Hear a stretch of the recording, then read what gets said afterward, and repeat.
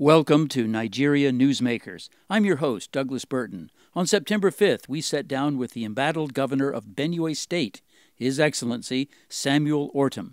Governor Ortom administers the state at the center of Nigeria and the epicenter of its conflict. We are really privileged to have an elected official from the state which is considered by many to be the epicenter of terrorism in Nigeria. And Governor Ortom is in Washington. We are at a location close to the White House and close to national security officials who may want to talk to Governor Ortom. And on this Labor Day holiday, we're really privileged to meet with you, Governor Ortom. Thank you. Thank you very much. Governor, Americans are concerned about Nigeria. Everybody knows that there's a conflict, and it's been widely said that there is an onslaught against religious minorities. There's even a genocide against Christians. And Americans have heard about insurgencies like Boko Haram, which means Western learning is forbidden. They may have heard about other insurgencies, and they may have heard about massive killings and massacres and cleansing of villages by so-called bandits or unknown gunmen. Can you put in your own words, what is the conflict in Nigeria about?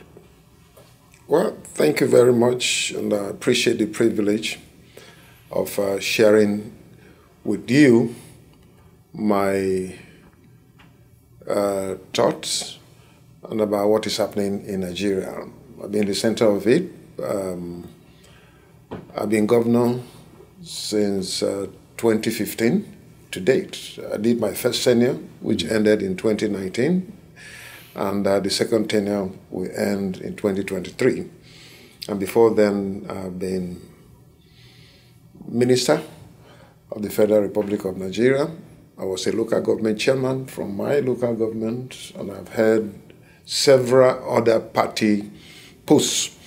And so I've been around for a while. And I'm very conversant with the issues because I took time. As a born-again Christian, I took time to pray and also had some revelation about what is going on. And I also made some research about what happened right from 1800, and specifically what took place in 1804, right in Benue State. Where our forefathers stood against the jihadis and fought against them, and were able to bring them down. And Benue State was able to stop the jihadis from proceeding to the south. It was right there in Benue State that we defeated the jihadis, led by Ottoman Danfodio in those days. Now, I must say that whatever you hear in America here about what is happening in Nigeria, some people have the narrative that it is farmer headers crisis. Yeah. It's not so. It's a dummy that has been sold to shield people away from knowing the truth. Now, can you explain to us what is farmer-herder crisis? What does that refer to? That is why I'm disputing it, because it is not. But the narrative out here in America, I've been to Europe, I've also heard people tell me it's farmer-herders crisis. Right. Because most of the people who are killed, most of the people's homes who are destroyed are farmers, because the insurgents coming from these jihadis, they go to attack villagers. So not really in the urban areas. And so farmers live in the rural areas to do their farm. And is Benue a majority Christian state? Because Nigeria is roughly split between Muslims and Christians. Of course. The northern part of the country is chiefly Muslim, and mostly the southern Muslims. part is Christian. Yes. Benue State is right in the middle, but it's a majority Christian state. Yeah. The people who are doing the attacking of the villages, they're not Christians. They are not. Yeah. These are jihadis. Right. These are jihadis purely coming to Islamize coming to Fulanize and coming to take over the land. Now, Fulanize means you're referring to the ethnicity called the Fulani, yes, which is about maybe, 10 to 20 million of the 208 million Nigerians, right? Yeah. But the Fulani people are diverse. Many are scholars. They're in the government. The president is Fulani. Yeah. There are many public officials, people serving in the police, the army are, fighting against jihadists. They're Fulani also. Yeah. So it's not a monolithic group, right? Yeah. Who are the people who are attacking these villages? They are Fulanis. Yeah. Like I said, it is a continuation of the jihad arrangements that were orchestrated by Othman Danfodio, who came from Fouta Djellon in Senegal and decided to establish a caliphate in Sokoto, the far north of Nigeria, and launch a jihad that he will make Nigeria their own nation. But the history behind all this jihad arrangement to Fulanize and to Islamize is because they came together because they were mostly herdsmen. So but they came together and according to them discovered that they're on African soil but they have no country they can call their own. And so they found Nigeria over 200 years ago and decided that they will make Nigeria their own country. Right, and I think it was in 2019, Benue State Legislature, the lawmakers decided to put an end to open grazing, which meant that the large herds of cattle. I sent that bill to the House of Assembly. Right. It was my own way of finding a solution to expose to the outside world what these people are talking about, farmers' herders crisis. And this have been achieved. Because the truth is that, in America here, in Europe, in Asia, and other parts of the world where people do animal husbandry. Right. It is true ranching. I did a study, and I confirmed this in several countries with the statistics, with more people having, more countries having more livestock. But yet there are no crises. Go to Brazil.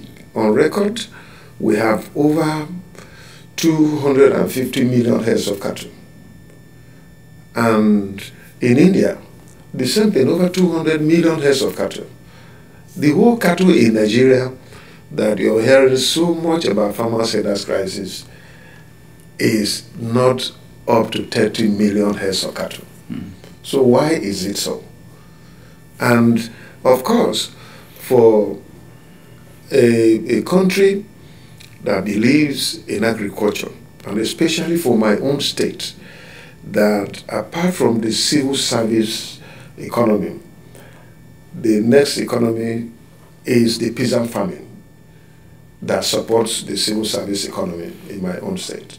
Now, somebody has spent his life saving to invest in a farm, and you bring your cattle to come and feed on the farm. What else do you expect the person who is the farmer to do? What's the typical response of the farmers when a herd of cattle comes in at harvest time and starts to decimate the Initially, they resisted it, but eventually they were killed. They were killed. They resisted it because nobody will want to watch and see that his saving for a whole year is gone. And so they resisted it. But these people have an agenda coming in with sophisticated weapons. AK-47, AK-49. And these people are the Fulani. They are the Fulanis, all of them. Yes. All of them are the Fulanis, you know. And so they come, kill, and what they decided to do, because like I said, it is about taking over the land. Right. And ensuring that the whole place is Islamized. Even the Islam It is not that they want Islam to spread. The real agenda is to take over the land and make it their own in the 21st century. I don't know where in the world that anybody will think about that. Now, the federal government has said repeatedly, like years ago, that they want to see ranching in Benue State, that they want to see ranching in the Middle Belt. So they're in favor of that. What progress has been made to establish so-called cattle reserves? To show you that they have a plan against us and against me and against my state that is outspoken. We have stood by the truth and told the whole world that what they are doing is wrong. When we met at the National Economic Council, a decision was taken that states that want to do open grazing should go ahead. But for some of us that are insisting on ranching, let there be ranching. But you'll be amazed to hear from me that when this program came, money came from EU, the federal government also added money, and the states were nominated, and I also keyed into the program for ranching. But when money came, they gave it to Katsina, that is Mr. President's state. They so gave it to how much money did they give to Benue for ranching? Nothing up to today. No single naira have been given to Benue State. And so I had thought that we were the first state that proposed this ranching to be done. And we even went ahead and initiated and made a law in 2017, as you said. It was based after my research that I presented a bill. It was an executive bill to the State House of Assembly. And in 2017, it was passed and I signed. And I expected that if states were to be prioritized in giving this money, Benue State would have been one. Because I have a law in place. It is through the law that we enacted that other states too keyed in. And today, more than 20 states have also adopted the same methods of ensuring open grazing is prohibited and provision is made for ranching. Now, we've reported that Benue State has as many as 2 million internally displaced people, who many were on farms trying to farm, and they've been moved off of their farms. Is this true? And so another question is, who's providing the sustenance for the people in these so-called IDP camps? First of all, I want to tell you that these IDP camps are not standard IDP camps. These are primary schools. Some places they are churches. And some places they are uncompleted buildings. Right. And it is true that we have over 2 million IDPs. And 99% of these people are the peasant farmers we had in Benue State. They're peasant farmers. Yeah. Yeah.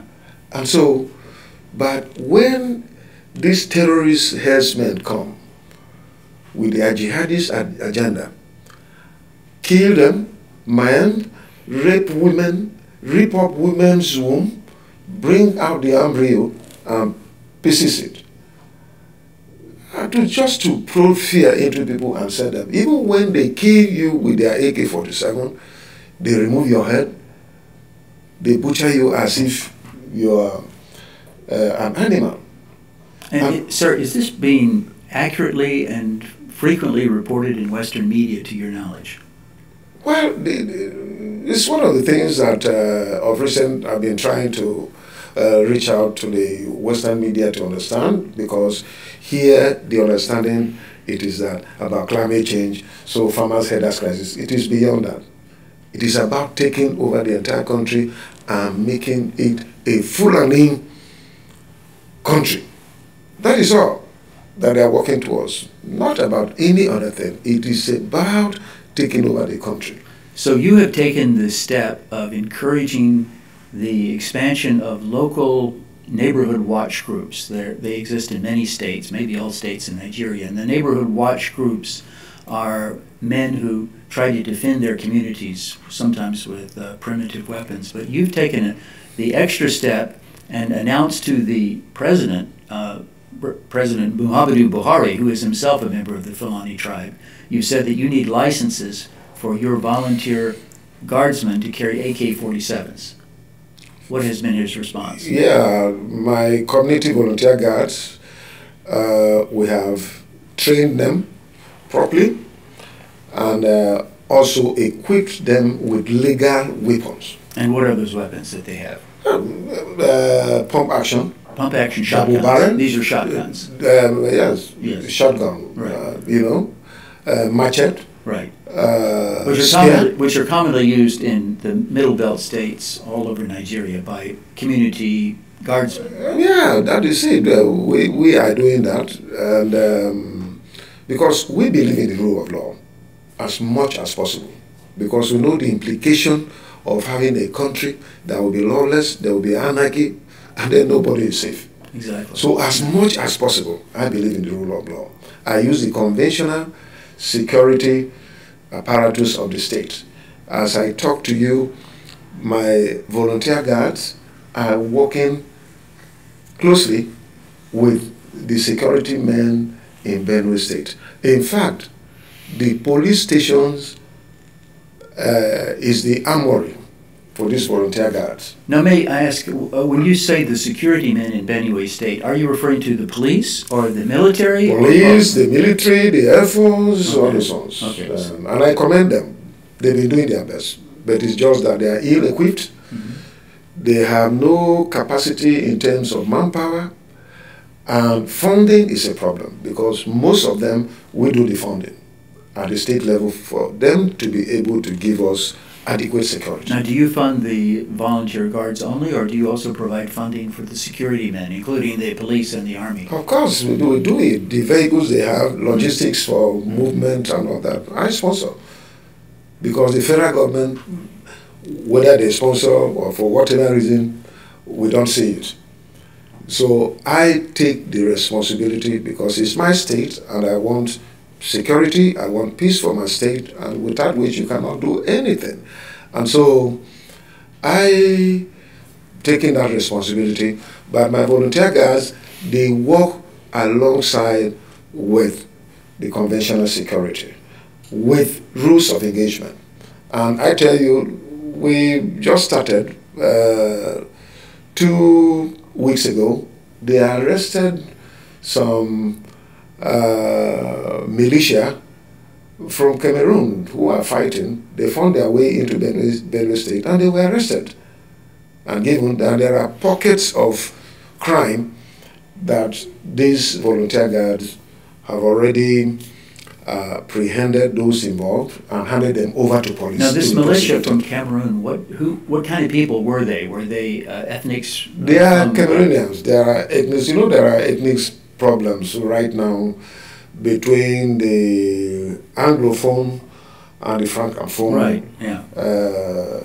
Speaking indigenes of Cameroon. There's fighting. There is war in Cameroon. So, but the crosser, I am having over 12,000 refugees in Benue State from Cameroon. Mm. Yeah. Now, regarding the law enforcement efficacy, in some other states that Epoch Times has covered these massacres, the response time of police and military to the attacks has been quite long. For example, sometimes the army actually doesn't respond to an attack until the next day. But what's typically the response time of police and military after an attack in Benue State? And I believe there was a very unfortunate bloody attack that killed 5 people just last week in your local government's area. How quickly did the police respond? No, I must say that they are doing their best. But their best is not enough. And as governor and as chairman of the Security Council in the state, I understand the challenges they have. Logistics, I provide, but it's not enough. The federal government does, but it's not adequate. And the worst thing is the manpower. They don't have the manpower to be stationed in those flashpoint areas so that if anything comes, they can respond immediately. Sometimes they have to travel from a distance of 10 kilometers. Sometimes they travel a distance of over 20 kilometers to get to the scene. And for criminals, and for terrorists, and for jihadis who are perpetuating this act, they always have their own intelligence to ensure that the security men are not around in that place. If they attack today, tomorrow they will go to another place. Right. So currently what is happening in my state is like guerrilla attacks. And because even the community volunteer girls are not yet enough and equipped to be able to contain these terrorists.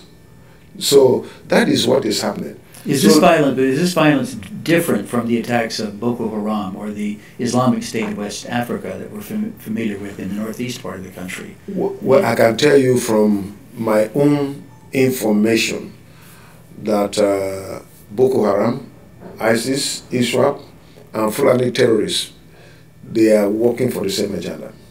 It's the same group of people working together. How do they work together? Can you give us specific examples of their collaboration? They collaborate by providing arms to them and doing the same thing by killing, just like the Bible says, the thief coming not but to kill, to steal, and to destroy.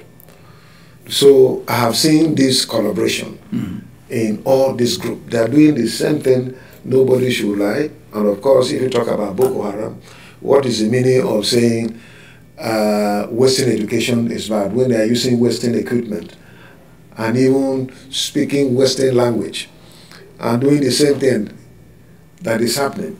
What is this point?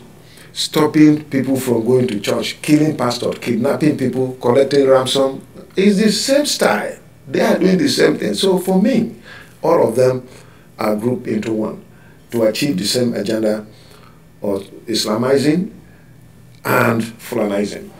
Now, do you see that they have a concerted effort, a collaboration to affect the elections in Nigeria in February of next year? Do they want people to vote a certain way, or do they want to stop the elections, or what? Well, the agenda is to Islamize and to Fulanize. And I see that collaboration happening. And it is unfortunate that today the two major political parties, they have elements of that. One, the APC have the Muslim ticket. Can you define that? That's the All Progressives. APC, All Progressives Congress. Which used to be your party. Yes, which used to be my own party. But because of these constant killings and attack on my people, and I left. I came into PDP, that is People's Democratic Party. Yes. That was my original party in the first place.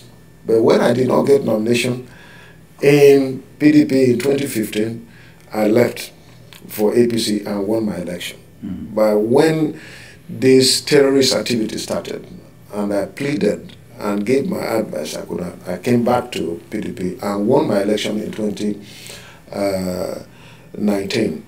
So the All Progressives Congress, they have a Muslim ticket. Muslim presidential candidate and Muslim vice president as running. What sort of impact has that had on the voters? To have a Muslim, both a Muslim presidential candidate and also a running mate also Muslim. Is that out of character with the Nigerian tradition? Yeah, for Nigeria, as you rightly said, in the north is predominantly Muslims. In the middle belt and the south is predominantly Christians. So it has always been this kind of balancing religion, because religion is a major factor in Nigeria. You cannot wish it away with a wave of hand. And so it is customary and in the unwritten constitution that this has to be done. And there should be rotation of presidency. All these are creating a lot of ripples back home in Nigeria. Now, you come back to People's Democratic Party, the party that I belong to. The candidate is a Muslim Fulani man with a Christian running mate. So that looks better, but the challenge is handing over to another Fulani man. But that is my party. And so I never supported it, but I was overwhelmed.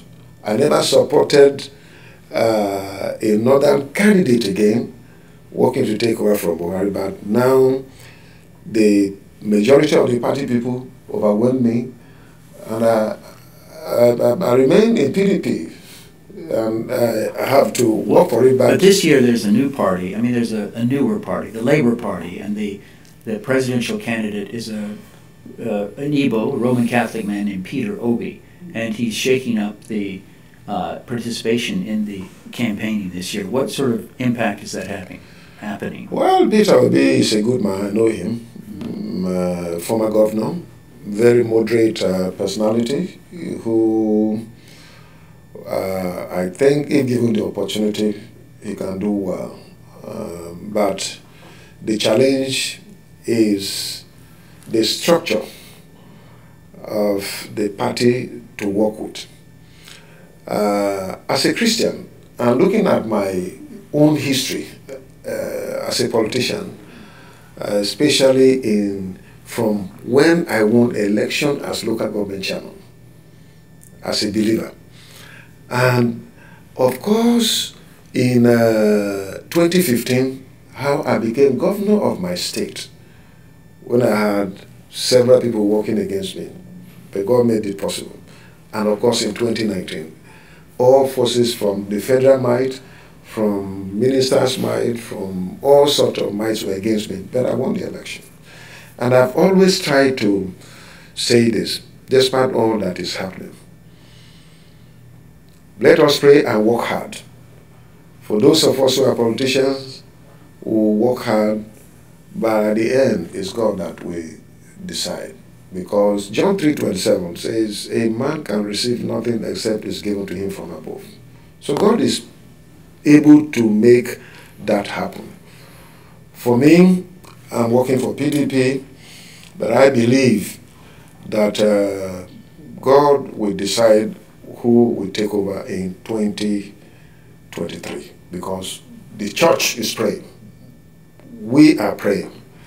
And I tell you today, the entire church is not happy with this present government, and is not happy that some people want to make Nigeria an Islamic country. We should be a secular country where everybody is free. There should be religious freedom, where people should participate in whatever religion, and that is what I believe in my state. I have never had any Christian since over 7 years as governor. I've never had any issue of religious crisis in my state, and the reason is that I involve everybody. You want to be a Christian, you can be there. If a Christian wants to preach to a Muslim to convert to Christianity, that is his business. If a Muslim wants to preach to a Christian to convert, that is their own business too. So I think that 2023 is loaded. Let nobody deceive you.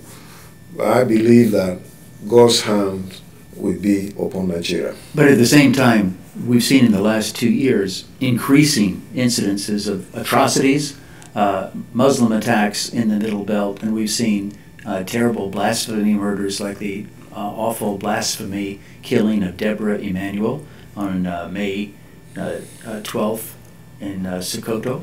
We've seen many other cases of terrible attacks and religious riots in Jos.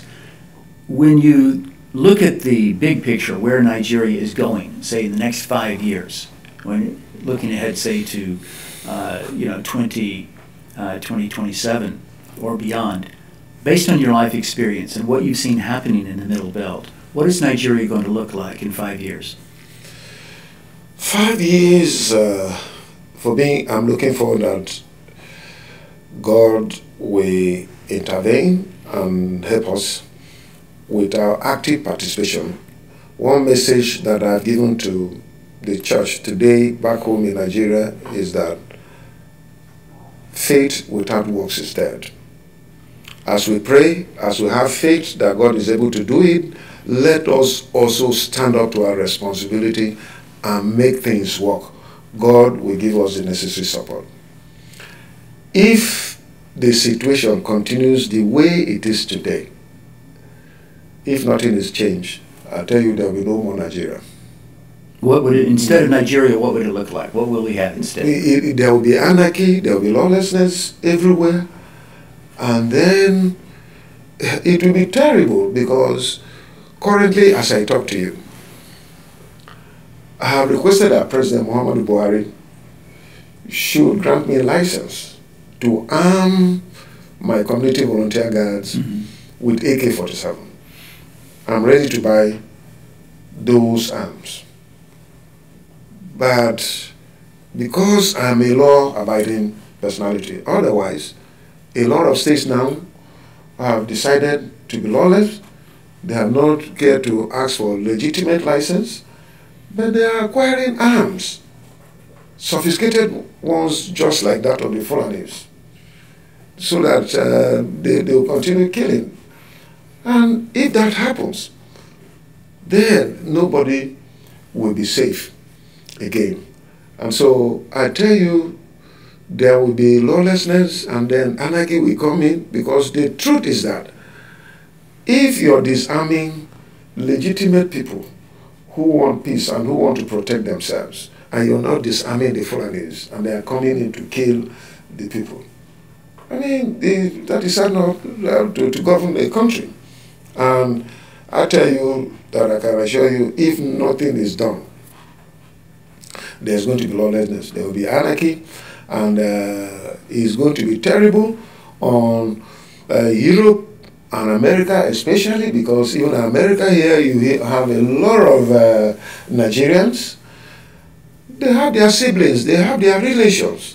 They will find ways of coming into America. In Europe, it will be the same thing. Whether through legal means or illegal means, they will find ways of coming here. And that will be a disaster for this America that is God-fearing. It will be a disaster for them. The kind of challenge you have, you will not be able to cope. The refugees that you have in America here will be terrible. And that is why I keep saying that whatever Americans can do to put a word to the government that is in place to advise them. Let them know that America is also watching. I know Nigeria is a sovereign country. You can't just move against them. I know that in Europe, there are sovereign countries, and they know Nigeria is a sovereign country. They can't move back. By way of various treaties that Nigeria have entered with in the international community, yes, they can have a way of persuading or advising or making appeals for them to do the right thing. I tell you, the challenge we have in Nigeria today is as a result of lawlessness. People have refused, and this is from the leadership itself. Because when you say it's from the leadership itself, who are you referring to? Of course, who is our leader today? The president? Yeah, of course, the president and his management. Yeah, they are complicit, because what is happening in Nigeria today would have been contained. What is happening in Nigeria today would have been solved if the constitution of our country was respected. If the rule of law was respected, irrespective of whosoever was involved. That is not the case. Now, do you see that this breakdown of law and order would spread to surrounding countries like Benin, Ghana? Yeah, gradually that is where we have gotten to. There's general breakdown of law and order, and a country of over 200 million, you have less than 500,000 policemen. I mean, it does not add up anywhere in the world. Where you have pockets of criminal activities going on, with these terrorists coming from Mauritania, from Senegal, from Chad, from Cameroon, from Ghana, from Niger, and attacking our people. And I've been here for several times. I hardly see any military man on the street. Today, the police in Nigeria are overwhelmed. It is the military that have been able to bring some level of sanity. But because they are also overwhelmed, it's becoming a general problem. And when they give up, the whole country is gone. Everybody will take arms against each other, and then we don't know where we'll be. That is my fear. So in 5 years, even less than 5 years' time, I see a lot of challenges arising from these security problems that I've analyzed here. And the action of government at the center, their action and inaction have clearly shown some of us that they are complicit. And that is why I told them, arising from what happened in Afghanistan, I said one day the president will run away from Danville and hand over to terrorists. And it didn't take time when the president convoy was attacked in his own home state. It didn't take time when the prison was invaded by these terrorists and all the inmates were released. It didn't take time when Brigade of Guards... That was the invasion, that was the takeover of the Kuje prison. Yes. Yeah, in Abuja, right, yes. And it did not take time in the same Abuja where the presidential guards were invaded and some killed. So these are the issues. By the grace of God, God has given me the insight, and once it's given to me, I'm not afraid to say it. I have given legitimate advice, and whatever I say, it is meant to help the country to move to greater height. I am not afraid of saying it, but it's purely ways of advising them. If they have taken my advice, would have been very far. I have recommended Security Summit, call all the stakeholders, all the governors and other stakeholders and experts. We sit together to do it. And you'll be amazed that nobody have given a thought to this. And this is how many years? More than 3 years that I've been calling for this Security Summit. And has this idea of the Security Summit ever been echoed or supported by the U.S. State Department? Well, but where is it? If they do that and are able to convince our president and the federal government to have that, it will be a perfect arrangement that will just... But they are afraid to do that. For me, I have accused them of complicity. They are afraid. Who's they?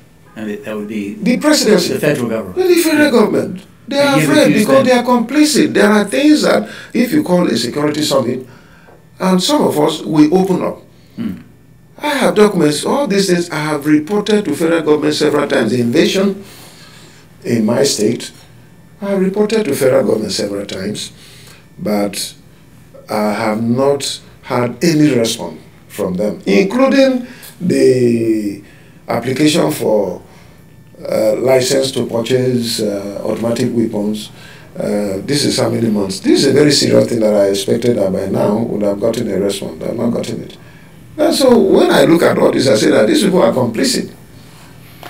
Governor Ortom, we thank you for a frank and candid report on what's the cause of the violence and the way out of this morass. And we thank you. We're out of time, but we hope to talk to you again for Epoch Times TV and for Burton News and Views. We wish you well in your efforts to end the genocide against Christians and other religious minorities in Nigeria. I'm your host for Epoch Times TV with Samuel Ortom. I'm Doug Burton.